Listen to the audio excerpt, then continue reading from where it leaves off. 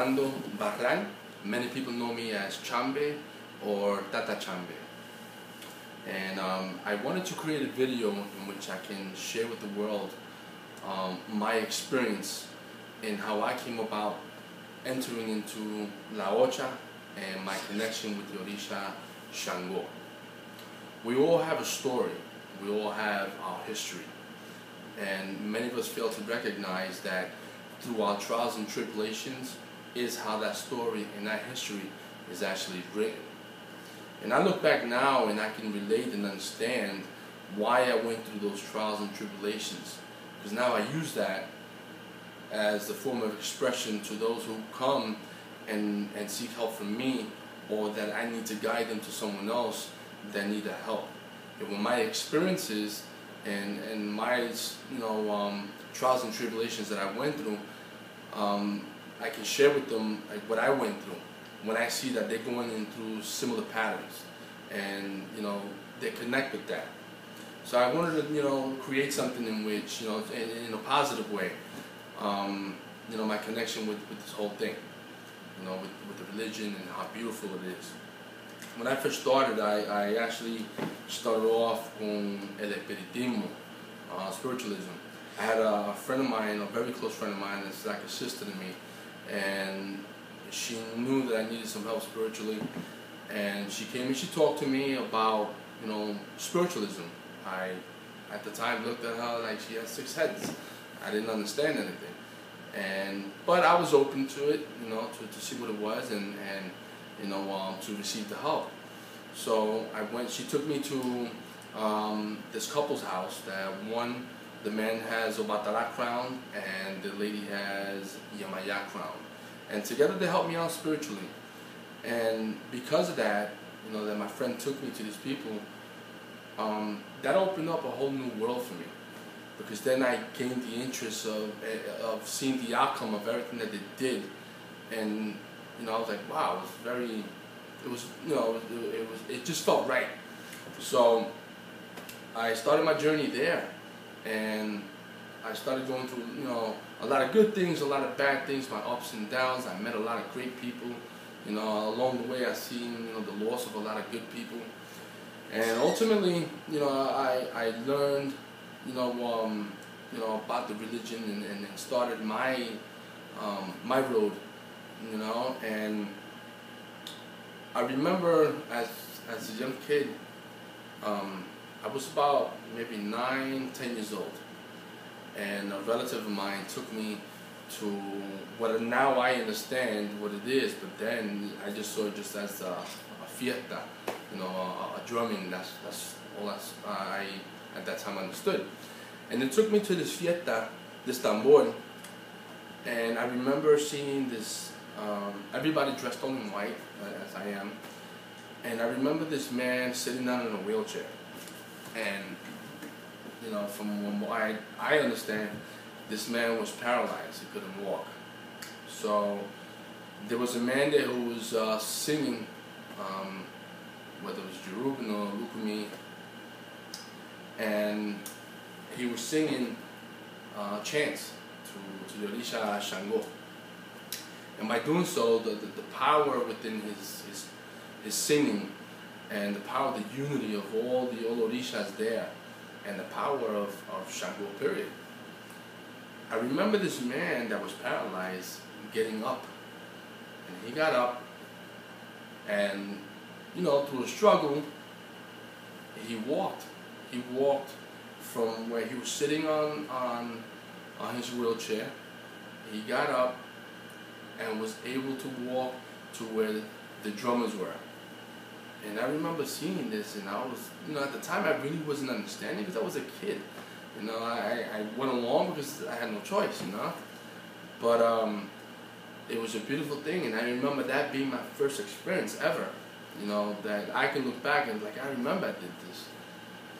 And then, along many years to come, I became, really more into the religion because of a friend of mine who is a percussionist, and also an Orisha. He has a Legua crown, beautiful Orisha, and every time he played the drums, I tagged along with him, and wanted to learn, and I was always with him.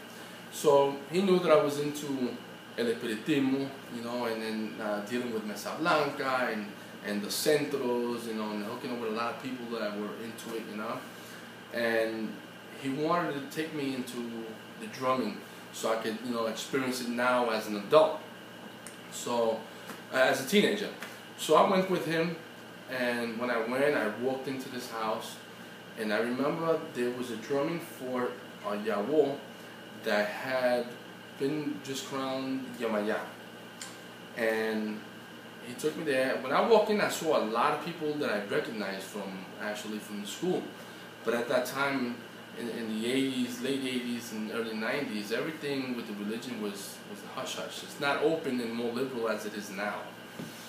So everything back then, everything was done in hush-hush, and I remember walking in and seeing all these familiar faces.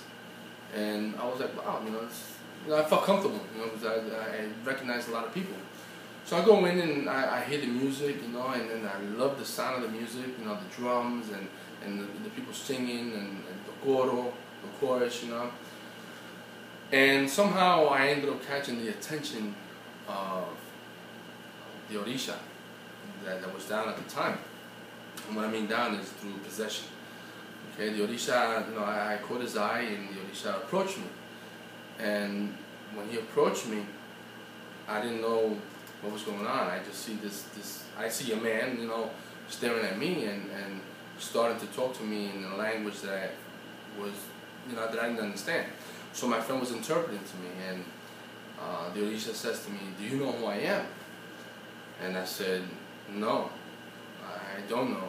So would you like to know who I am?" And I said, "Sure, and, respectfully, yes, I would like to know who you are." And I remember his words to me.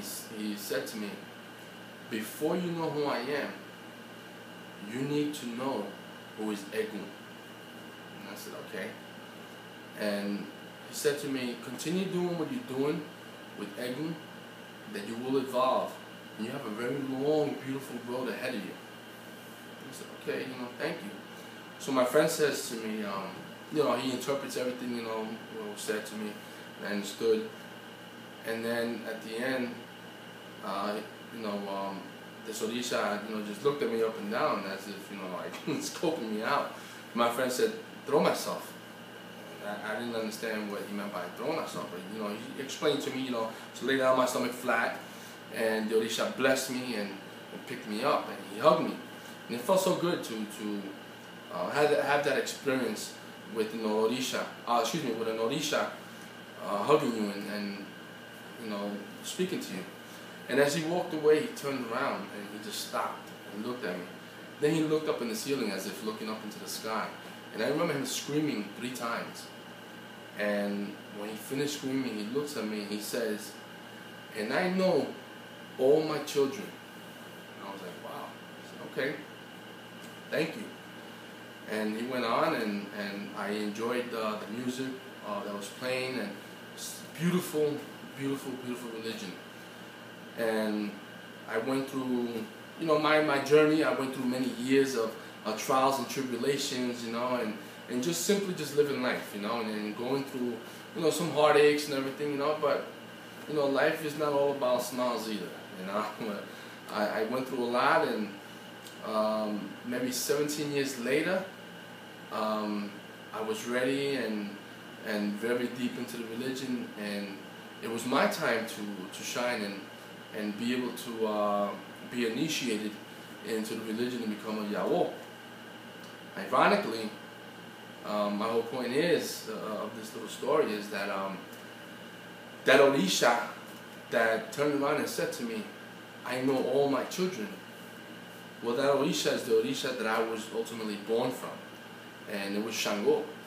I was born from that very same Shango that said to me, "And I know all my children." So, you never know when you're entertaining an Orisha, or an Orisha is ever entertaining you out there. And who knew that little, to be that I would end up being born from that very Shango. And it was, I have to say that I have about the background, and my mother's Yemaya, and the Orisha, Shango, has kept me off the streets, and I'm very intrigued into the religion and the music.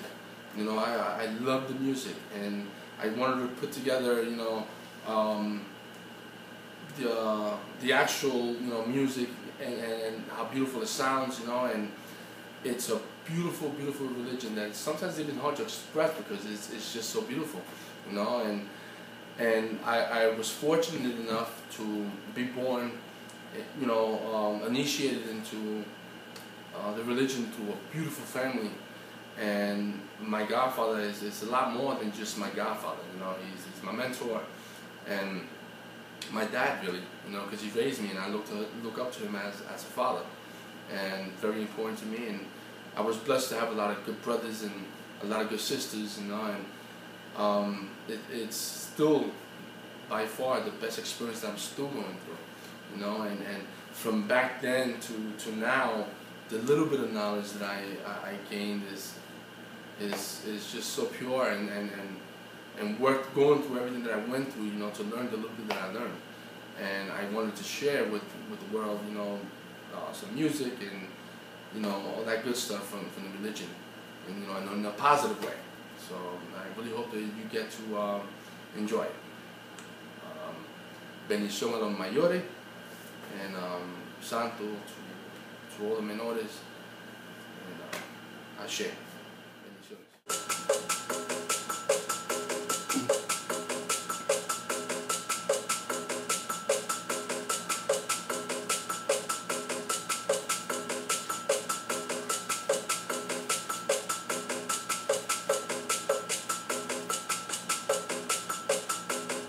Hi, my name is Mary Ann.